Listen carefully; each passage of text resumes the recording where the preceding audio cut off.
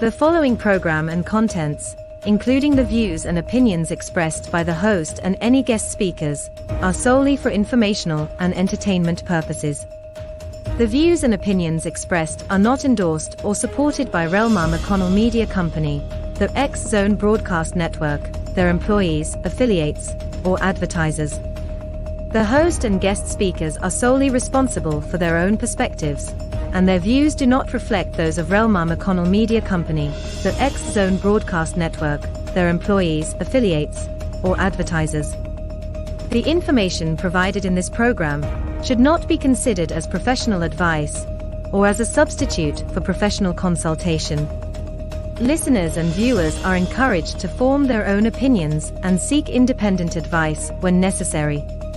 REL-MAR McConnell Media Company, the X-Zone Broadcast Network, their employees, affiliates, and advertisers hereby disclaim any liability for any claims, damages, or losses incurred as a result of the information presented in this program.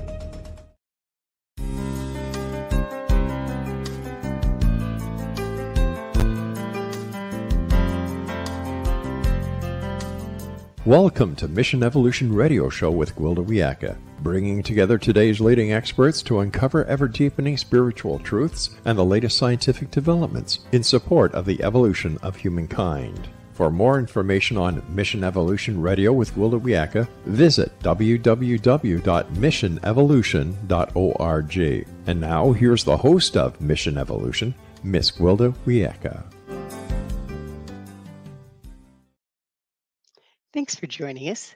Mission Evolution Radio TV show is coming to you on the X-Zone Broadcast Network and the X-Zone TV channel, divisions of REL-MAR McConnell Media Company, with studios and corporate offices in St. Catharines, Ontario, Canada. Today on Mission Evolution, we'll be discovering the effective states of consciousness. Could a deeper understanding of consciousness make us more effective in our lives? Is consciousness even a thing we have any hope of understanding? With us this hour to explore the topic is Bill Harvey. Bill is an author and media research industry leader that has foretold and shaped the future of media for over 35 years. His website, humaneffectivenessinstitute.org. Bill, thanks for joining us on Mission Evolution. Gwilda, thanks for having me. So let's start out with Bill. What was your original education in? What's your educational background? I have a philosophy degree. Philosophy, interesting. So, and my minor was psychology. Okay, well, those kind of fit together, don't they? So, how did you become interested in consciousness? I became interested almost from my first memory. I was fascinated by my mind and always using it, always thinking. Very much of an alone person most of my early life, meditating without realizing that I was doing that, contemplating, concentrating, doing all kinds of things with my mind and trying to figure myself out. So that one step led to the next? Well, there was an important moment when I was about 5 years old. My parents, who were in show business, insisted that I had to perform on stage. They said I could abandon it as a career if I wanted, but as long as I was living in their household, they were performers, and I was a performer, and I was going to get up there. So I hated the idea, but I did it. And I was about 4 years old when they first dropped that one on me. And after about a year of, I suspect, pretty lame robotic performances, I was starting to learn the act. And then this thing happened. All of a sudden, I was on stage. I wasn't scared. And I didn't have any concern for whether the audience loved me or hated me. And I was having fun. It was like playing. And then I realized I was still performing, but it was kind of doing itself. I didn't feel like I was performing. I felt like I was observing the Billy on stage, getting great laughs and applause for the first time.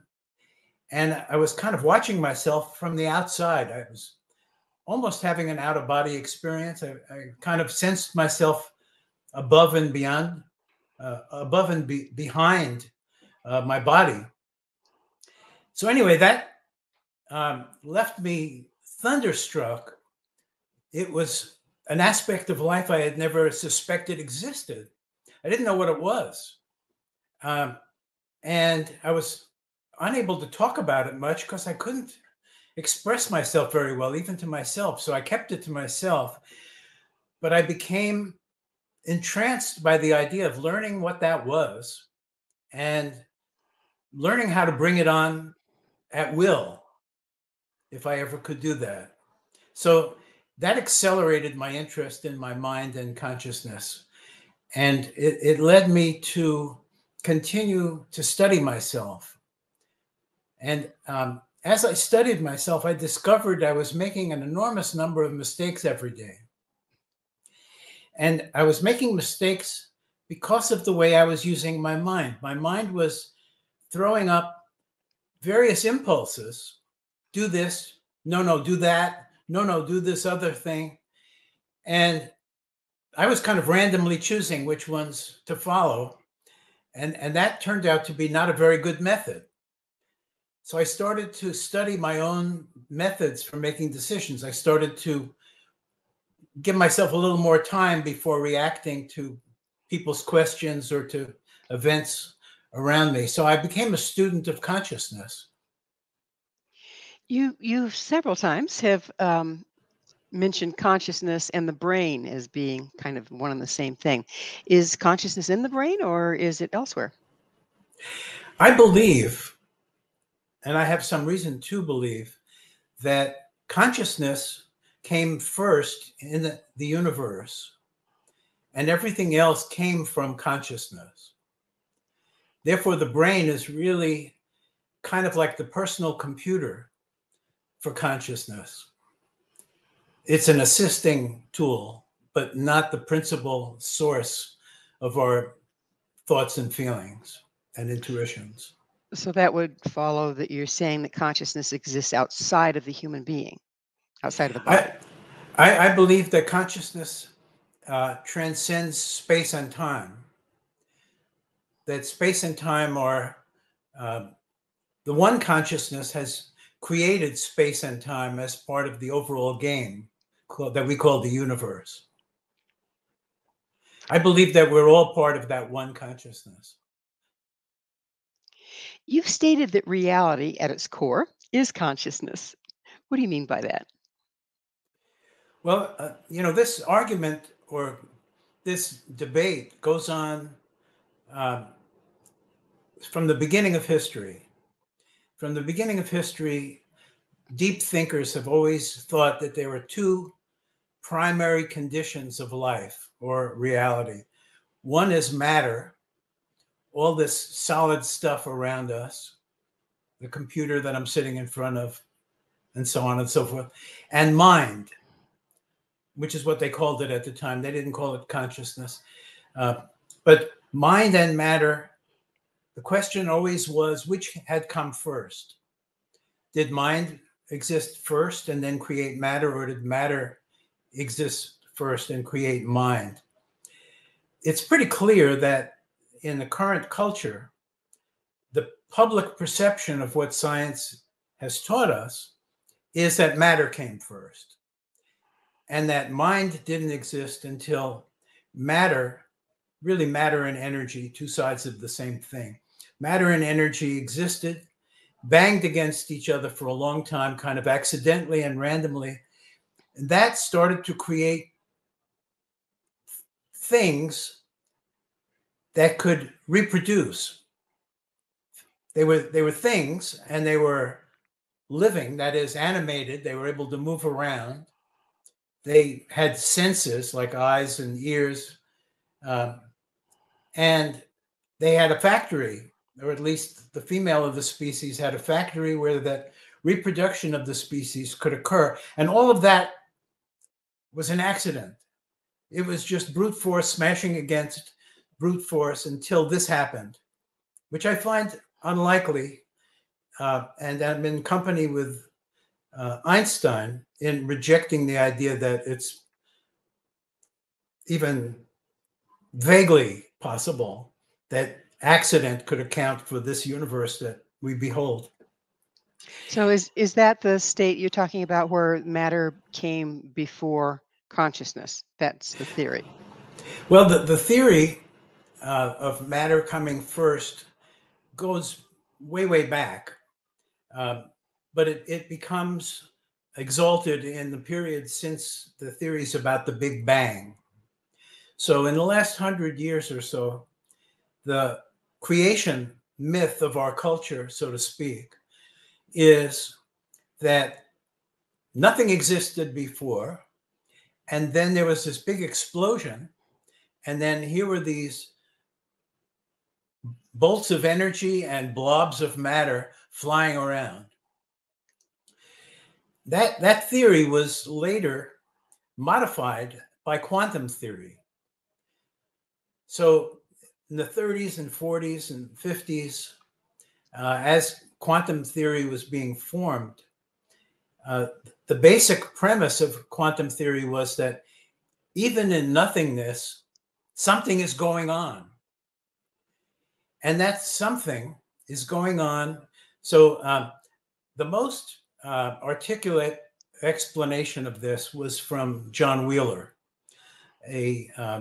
somebody who was very close to Einstein, worked with Einstein on atomic fission, and had been mentored by Niels Bohr and Gregory Bright and other well-known physicists before him.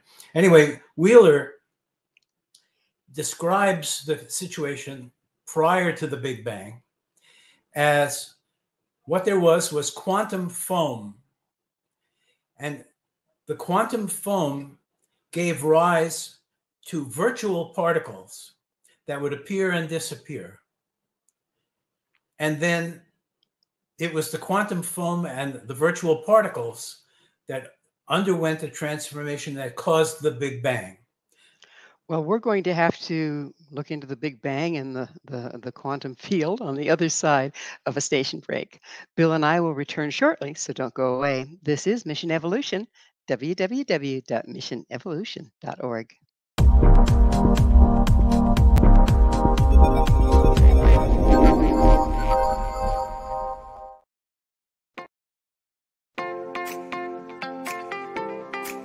Are you interested in evolving with the times and becoming all you can be? Don't you wish there was one place to find the latest information to help guide you through the process? I'm Gwilda Wiyaka, host of Mission Evolution Radio TV. Join me on my mission to find the latest evolutionary knowledge and tools. The guests on Mission Evolution are leading experts in a wide variety of divergent topics, including allopathic, holistic, and integrative medicine, epigenetics, enlightenment, quantum physics, meditative practices, environmental issues, spiritual evolution, trauma healing, and so much more. Mission Evolution Radio TV is aired worldwide through the X-Zone Broadcast Network, X-Zone TV Channel 32 on Simul TV. You can enjoy our archives of radio or TV shows with our compliments at www.missionevolution.org. Come see the amazing lineup of guests and topics. With more than 200 episodes to choose from, you're sure to find what you're looking for.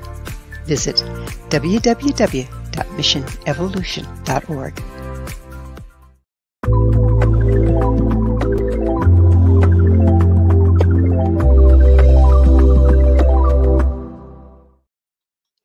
What does consciousness have to do with effectiveness? With us this hour, discussing this very topic is author Bill Harvey. His website, humaneffectivenessinstitute.org. Bill, we were talking about quantum foam and discussing whether or not consciousness came first, the chicken and the egg thing, or matter came first. And to shorten a little bit, am I to assume that you buy the second that consciousness came before matter? I do. But let me explain why I think this is not in stark disagreement with physics, quantum physics and relativity, the most advanced thinking that we have. Wheeler discusses the vital role that consciousness plays in creating the universe of matter and energy as we experience it. What he describes is that prior to consciousness, matter and energy existed only as probability waves, not as the concrete trees and stones and bridges and things that we see around us. That it required consciousness to interact with the probability waves. And by doing so, it caused the waves to freeze into the position that they were experienced as being in by consciousness. Thus, matter. Matter came from consciousness. However, he believed that in its primordial form as probability, as virtual particles, it came before consciousness. The way I resolve that is by suggesting that the quantum foam itself was consciousness, is consciousness. That what he describes as the quantum foam with its arising virtual particles, the same way that thoughts and feelings arise and disappear in our minds. Quantum foam, from its description by Wheeler, sounds very much like consciousness to me. Well, let's bring this down to the pavement. How do our identities and perceptions of self impact consciousness? Well, they're intrinsic to it. The question is, what is consciousness? This definition of consciousness question is arising right now because of artificial intelligence. Many people, including sophisticated people who created some AIs, are wondering whether those AIs are conscious. And I don't believe that they are, because my definition of consciousness excludes that possibility. My definition is consciousness is that which experiences, which has subjective experiences. If a thing doesn't have subjective experiences, it's not conscious. Do you feel that at some point AI might advance to the point that it is capable of consciousness? Well, I think that it would take a long, long time to do it, and it would require some of the good ideas that some AI people are having right now, like the idea of having what they call a workspace in the computer, which they are trying to simulate a self by having that workspace. So you can have recurring investigation of the same thing persistently over time. So they're trying to take characteristics of consciousness and mimic them as best they can with computers. So how can we take this all these high thoughts and bring them down and to be more effective individuals? How does this serve the average individual, all this knowledge? I think that there are two major steps. One is leaving aside physics and everything we've just been talking about, leaving that aside for a moment. We all do have our own consciousness. Our own consciousness is the most valuable thing we have. It's life itself. Without our consciousness, maybe we'd be in a coma and still alive, but we wouldn't know it. We couldn't experience it. We wouldn't have any fun. That's not a desirable state. So we have our consciousness. It's our major resource. The question is, how do we use it most effectively to get the things that we are really inspired by? I would back up a little bit to something you said about being in a coma. There's been reports of people that are in a coma, but they're really quite conscious of what's going on in the room around them. How does that align with what you were saying there? I probably have to correct myself. In fact, my wife has had that experience. It wasn't that she was in a coma. She was under anesthetics, and she couldn't feel any pain. But during the surgical operation, she heard every word the doctors were talking about. They were talking about Mexican food and the preparation thereof while they were operating on her. And they verified that afterward. So yes, even in deep states of what appears to be non-consciousness, there could still be consciousness. And to further seemingly contradict what I just said, I believe that everything is made out of consciousness. Everything we experience, everything in the universe at its core is consciousness. And we're making matter and energy and space and time out of it. And the one self that exists is living through all of our roles, kind of like a game player in a video game playing through an avatar. You mean all our roles like human being, dog, tree, You and me. porpoise? Are you including the inanimate objects as well in this? Absolutely. Hmm. Okay. And that goes back to ancient traditions that believed that everything had life, everything had consciousness, everything had spirit. I think that's a valid intuition. Now, science will rule on these things someday, but science is awfully close right now. Wheeler brought us very, very close. I mean, if you look at the three physicists that are most important to us today in terms of quantum physics and relativity, it's Einstein, Wheeler, and Hawking. And all of them, in one form or another, agree with what Wheeler said, which is incidentally called the anthropic participatory principle, that consciousness is what makes matter look like it does to us. And why I say that that's important is science in the near future is likely to say consciousness may have come first. We may all be part of one intelligent consciousness. The universe may be intelligent. We can't rule those things out. Science has not implied those things in the last 200 years, and that's got something to do with the condition of our culture and the pessimism and lack of inspiration and so on and so forth.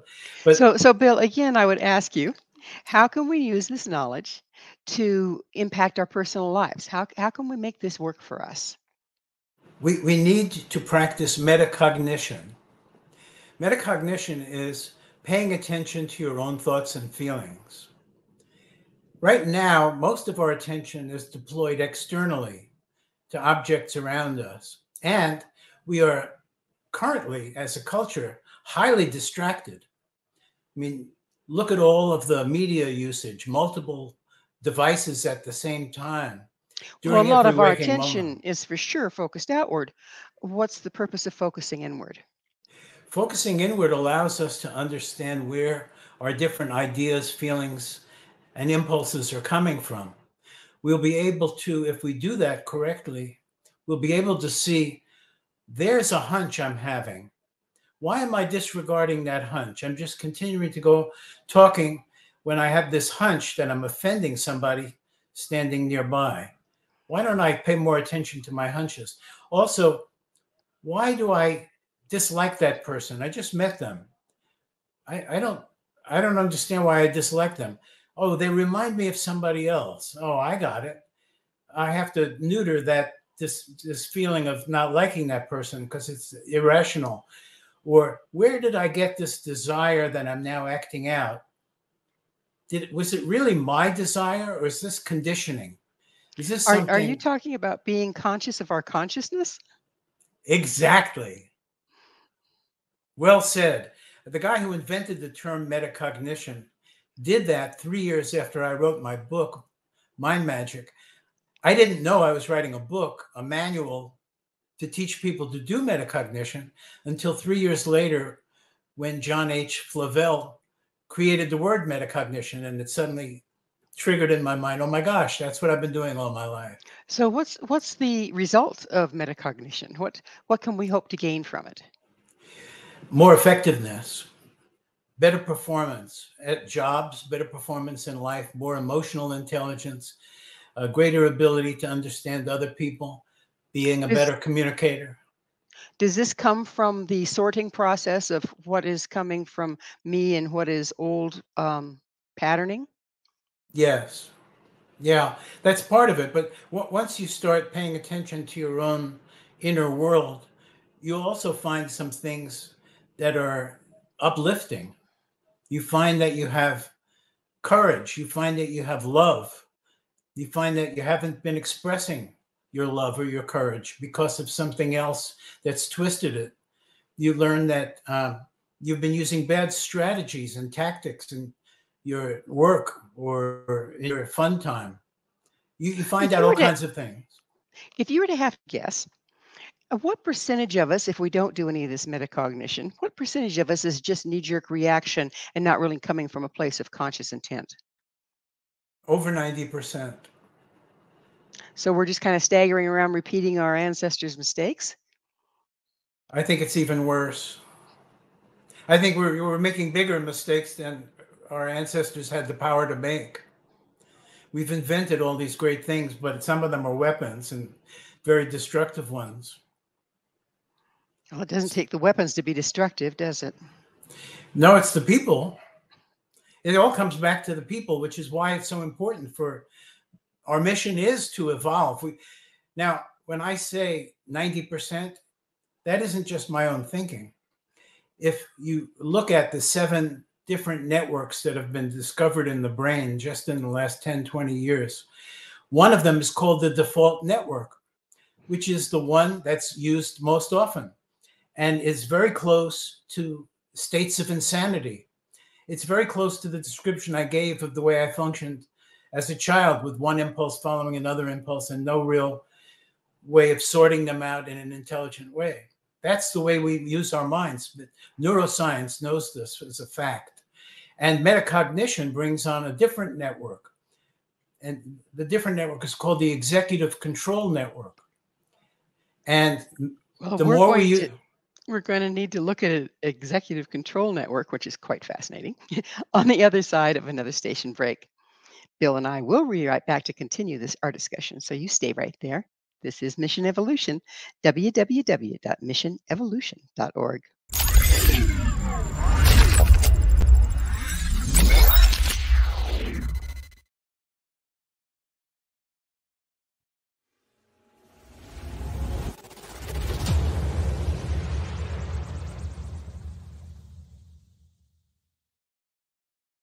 So I was watching the X Zone TV channel last night when I was abducted by aliens, and they kept repeating to me over and over again, simultv.com, simultv.com. What's simultv.com? That's what I asked them. They had it written on the side of their UFO. How do you spell that? UFO. No, I mean simultv.com. simultv.com. simultv.com. Right. simultv.com. Interesting that you were abducted by aliens in a simultv.com UFO last night. Oh, yeah? Yeah. Now that you mention it, I remember now last night I was awakened from a deep sleep. My great-grandmother was standing there. She said she come from the hereafter to tell me about simultv.com. She even spelled it out for me. simultv.com, sonny boy. simultv.com. simultv.com, sonny boy. Wow. Yeah. Guys, you'll never guess what my psychic guru just told me. simultv.com. Exactly. Are you guys psychic too? Of course. We all know about simultv.com. simultv.com.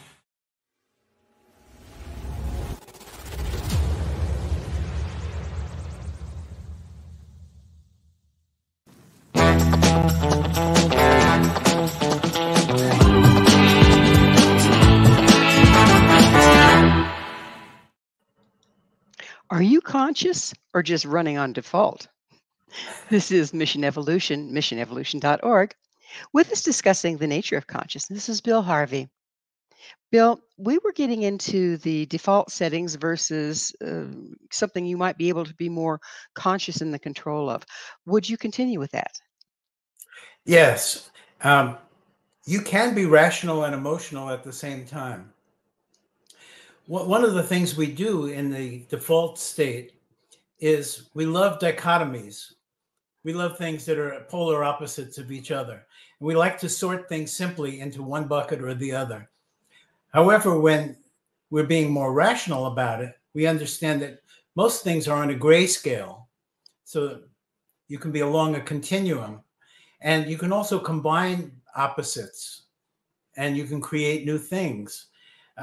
And all of that creativity requires us to pay attention, to be able to control our attention.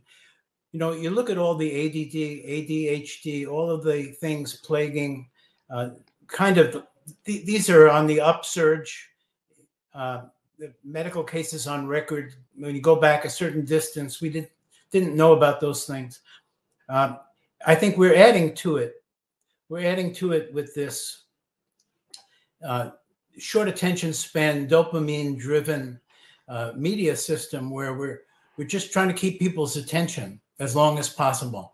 And we've That's learned that keeping, like you were speaking, that's keeping the attention outward versus giving a person an opportunity to move inward and reevaluate. exactly. Okay. So it looks like we're compounding the problem, yes? We are definitely compounding the problem. Okay. Uh, So as an individual, how do we combat that? It's around us everywhere. well, there are some tricks that we can use that can help us get into the observer state, which is the state of metacognition.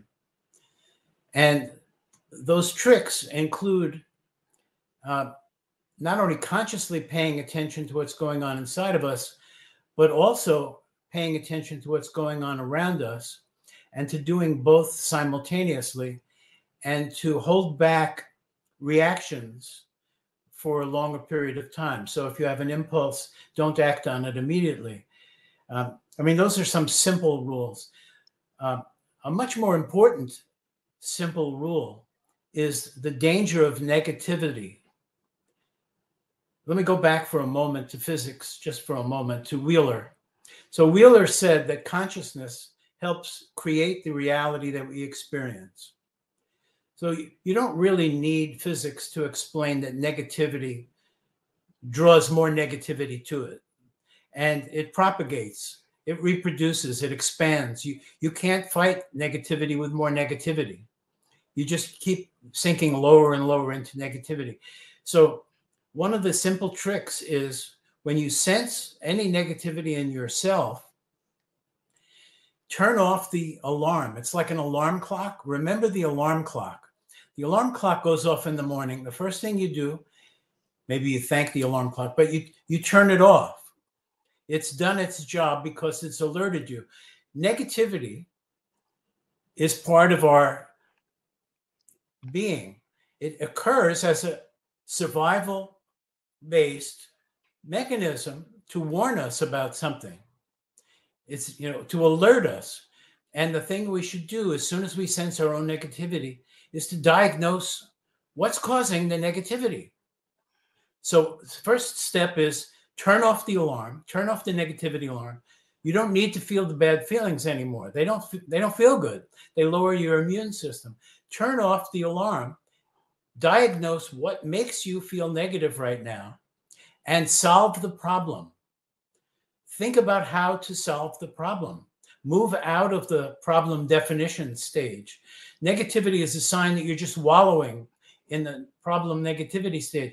Turn off the alarm, diagnose the problem, solve it. Those are the only things to do. Let's take the other side of that coin, just to be the devil's advocate. What about if we follow positivity until the point that we're also polarized in the other direction and we become airy-fairy and ungrounded? That's damaging, but it's not as damaging as negativity. There's definitely, in the case of positivity, you can take it too far. And what you want is a balance, a rational balance. How do you know when you're taking positivity too far? Well, you may find that you're buttering somebody up, and it may be fairly obvious to both of you that you're buttering them up. That's a fairly obvious thing to catch. I much rather would see us all making that mistake than the mistake we're making now. But you're saying it's a balance between the two? No, I think what we have to balance is our positivity. We have to definitely quickly move out of negativity while using its advice. The advice is something's wrong, something's making me feel bad. What is that something? How do I solve it? But don't stay in negativity. It's just to bring your attention to something. What about, there's a lot of large problems, and that's what we're being confronted with on the media, okay, is seemingly unsolvable things. How do we work with that? We shouldn't be attached to the outcome. We should prefer to reach an outcome, but we shouldn't get attached to it. As soon as we allow ourselves to become addicted to success in anything, it begins to change us internally. It makes us needy and dependent. It makes us unable to perform at our highest level. Well, this seems a little contradictory to me. In one sense, you're saying the way to turn off the alarm and then look for the solution. And then you're telling me don't be attached to having a solution. Don't be attached to having it work. Don't be attached to, especially don't be attached to having it work quickly. But then doesn't that throw you right back into negativity? It does if you don't have the rigor of your own self-discipline. I mean, metacognition ultimately has to work with both the emotions, feelings, and images in the mind and mental verbalization, everything that constitutes your consciousness. So you have to have mastery over all of that. It has to be, you have to have integrity. It all has to fit together. It all has to work together. And if you look at performance and understand human performance, whether it's sports performance or musical performance or scientific performance, performance is hampered when you're too attached to winning. So where does spontaneity fit in here? Spontaneity is very important in the flow state. Now, I mentioned metacognition, and I also mentioned the flow state. Those are the two states of higher consciousness that I'd like us to focus on. Metacognition is the more achievable state. There are some simple rules. We can all learn to do that. So is metacognition a bit like having an internal witness? Yes. That's why I call it the observer. There's an adult present kind of thing. Absolutely. Okay. Absolutely. And flow state is a higher level that it's very hard to get into if you're not already in the observer state. If you're working off the default network, suddenly plunging into flow state is unlikely to occur. But if you're in the observer state, it's much more likely to occur. Flow state is when your talents and gifts and skill sets are well balanced with the challenges you currently face, and you can actually enjoy engaging in some form of activity that isn't so easy that it's boring. It's demanding your best performance, but you're enjoying it. You don't care about the outcome, winning or losing. You just care about doing this thing that you're having so much fun doing. And that's when you give your best performance. So is the default state more reactive and the flow state more proactive? Both the flow state and metacognition, the observer state, both of them are more proactive because you're actually drawing upon your own free will rather than on conditioning by other people or, institutions or culture or whatever. You are bringing out yourself. Whereas in the default state, you're not even thinking about that. You're not thinking about anything very much. It's kind of free association. It's random chatter. It's a free association. You're jumping from one thought to another feeling. It doesn't really matter to you. You go in and out of daydreams, then you start to worry about something. That's the default state. It's very unguided and unproductive. Well, what motivates so many of us to be stuck there? Well, I think it's simply we're not aware of the options. I mean, we're not taught in school that there are levels of consciousness. Should that be fairly organic rather than having to learn a method to access consciousness? Shouldn't that be just kind of a natural state? I think maybe it was a long, long time ago. If you go back to Neanderthals, there's a lot of evidence now from archaeologists that Neanderthals were great hunters and were very capable of tool usage and inventing things and thinking out situations, much wiser than we gave them credit for. Back then, life was simpler. There wasn't that much coming in. There wasn't that much impinging on us. That suddenly changed when language became visible 6,000 years ago. Why was that important? Every species has a dominant sense. Dogs, cats, it's smell. Whales, dolphins, it's hearing. Primates, humans, apes, monkeys, chimpanzees, it's seeing.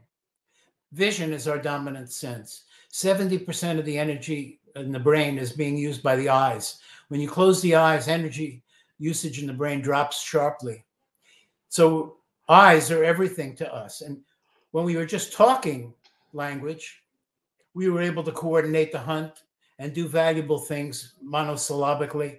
Once we were able to start encoding our language in stuff we could see, it changed our whole thinking process. Well, we're going to have to look into how that thinking process changed. You've got it on the other side of a station break. Please stay with us as Bill and I continue to examine the nature of the universe. This is Mission Evolution, www.missionevolution.org.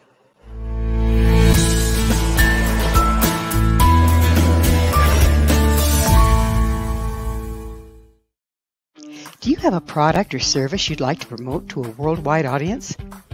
Imagine your product featured on Mission Evolution Radio TV. If you're interested in showcasing your work, Mission Evolution is broadcast to the X-Zone TV Channel 32 Simul TV, on the X-Zone Broadcast Network, YouTube, iTunes, iHeartRadio, Amazon Music, Audible, and many other audio and social media platforms. Our professional studios can produce and broadcast your custom high-quality ad. It will be permanently embedded in each episode and featured in the archives for years to come. Together, we can make it happen. Contact us at info@missionevolution.org for more details. Spaces are limited, so don't miss out on this great opportunity. Email info@missionevolution.org today.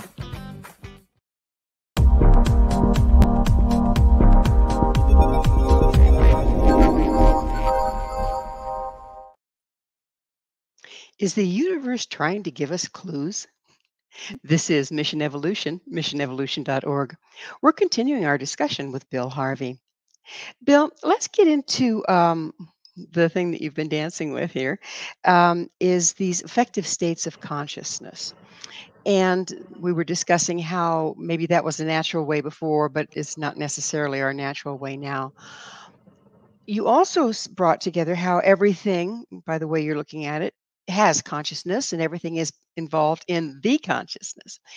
That being the case, is the universe trying to give us cues and clues? Can we look into our environment and find clues into what's an effective state of consciousness? What's an inter way of looking? I believe that the universe is definitely giving us lots of clues. And the most obvious ones are synchronicities, where we may be thinking about something and all of a sudden the music we're listening to, a line of the lyric, has an amazing bearing on what we just thought a second ago. That kind of thing happens to people all the time. And most people just ignore it. I think about what is the universe trying to tell me, and I usually get something out of it. So is that when the inner awareness and the outer awareness come together? The information mixes, suggesting that really we are part of a whole. But from what you've been saying, we first have to unbury our consciousness versus our default setting in order to make those connections? We have, yeah, because we're not paying enough attention. We've been distracted. The culture has become, in the last 6,000 years since written language, has become, I call it acceleritis.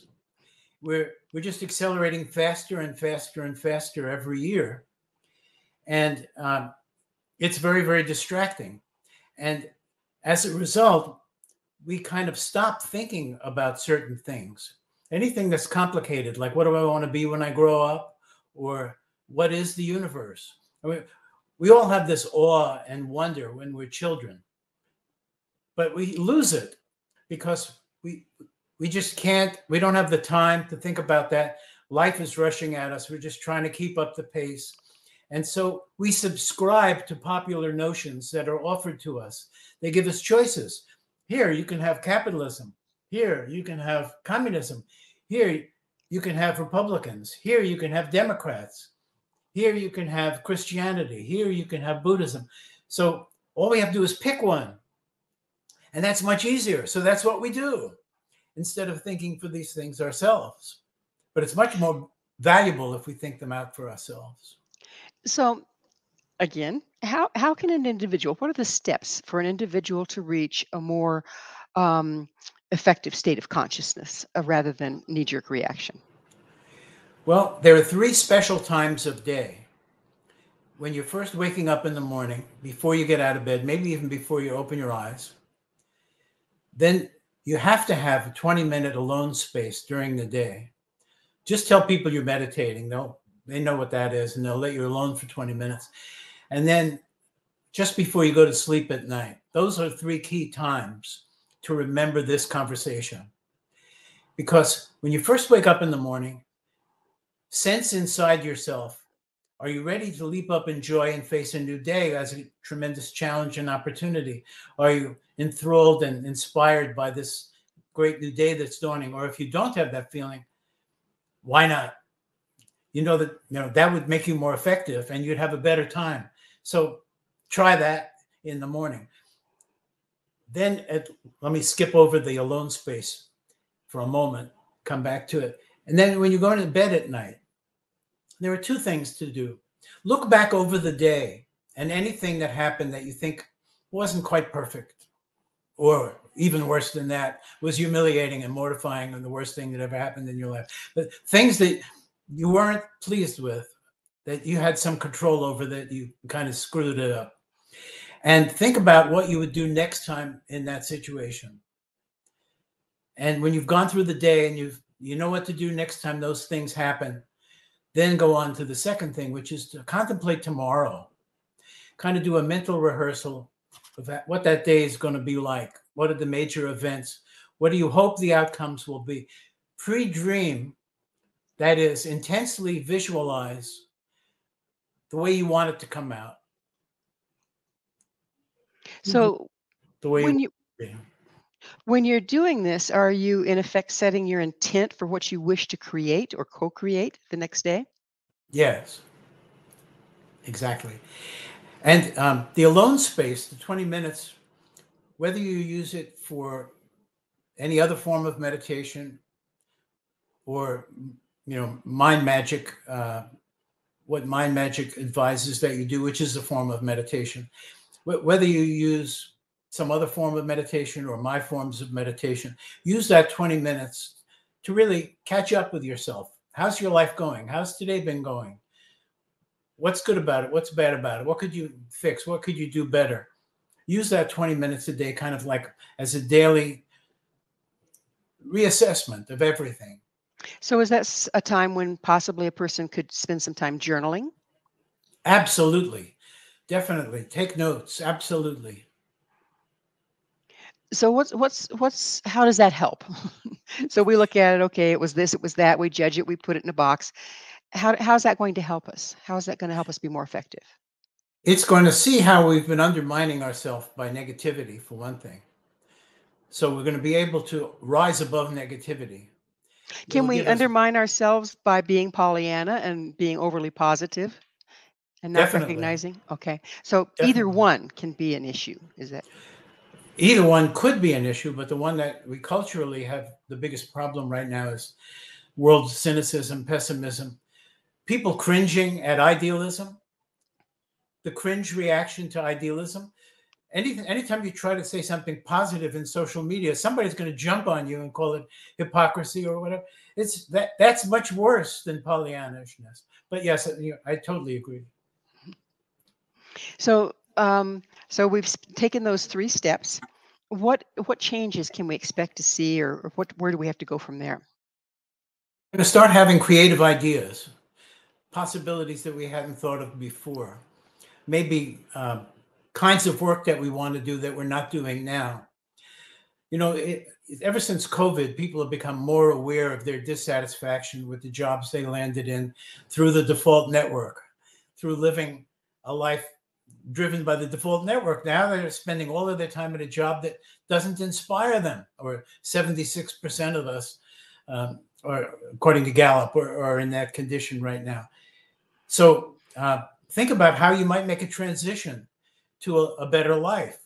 We'll start to get ideas like that. You may also start to get a sense of the fact that you are getting messages from the universe.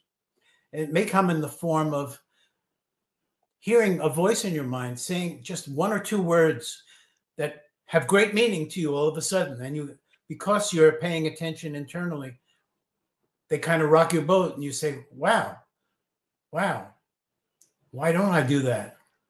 So is this kind of like when you're in the default state, there's nothing new. You're doing the same old thing in the same old way and maybe expecting different results, which of course is the definition of insanity, right? Exactly. But if you're in the introspective state, does that put you in connection with, say, the unified field, the unified consciousness, and something new can come forward that hasn't already been a rerun? I think that's definitely part of it. No question about it. There are the word inspiration. It's received knowledge. And even the word Kabbalah means received knowledge. So the ancients knew about received knowledge.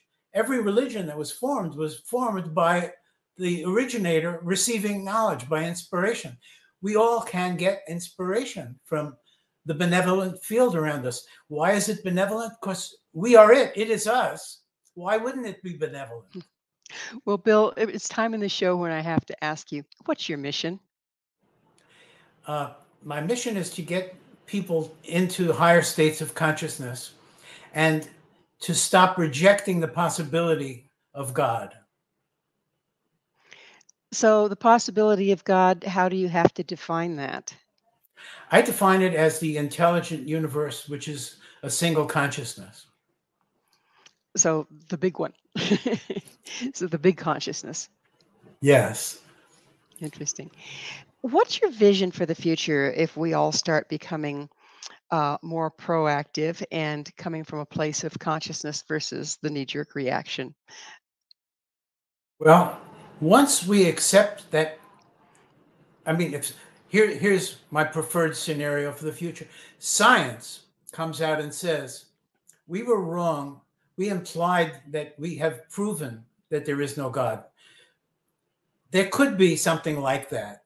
The universe could have intelligence. This could all have come about from that. We could all be a part of that. We can't reject that as a possibility. Then, given the permission by science, the culture would change to one in which we're always thinking about, well, I better cover both possibilities. There could either be God or could there not God. But just in case there is God, let me make sure that my actions would work in that universe, work well in that universe, as well as in the universe where there is no God. Let me cover my bets. That right away would lead to better behavior and a reduction in negativity and more caring about other people. What about creativity? I mean, we've got a lot of things that need solutions now. Do you see this new state of being is providing more of that? Flow state manifests as three new motivations. Creativity is the first one. It's the first stage of higher consciousness, is when we move. Actually, right below that stage is a stage where we experience true love. And true love is really the on-ramp. But then creativity, self-knowledge, and then self-transcendence, meaning it's not all about me. Wouldn't that be nice if people could start to see that, right? Yes. Well, we're just about the close of this entire program. This segment is it's been wonderful having you, but unfortunately we are out of time. Thank you so much for coming on the show. And my pleasure. Thank you so much. Our guest this hour has been Bill Harvey, the author of 6 books, including his latest, A Theory of Everything, including Consciousness and God. To find out more about Bill, where you can find his books, and the Human Effectiveness Institute, visit humaneffectiveinstitute.org. This has been Mission Evolution with Gwilda Wiyaka. For more information or to enjoy past archived episodes, visit www.missionevolution.org. But most importantly, please be sure to join us right here next time, as this mission will continue, bringing information, resources, and support to our evolving world. you.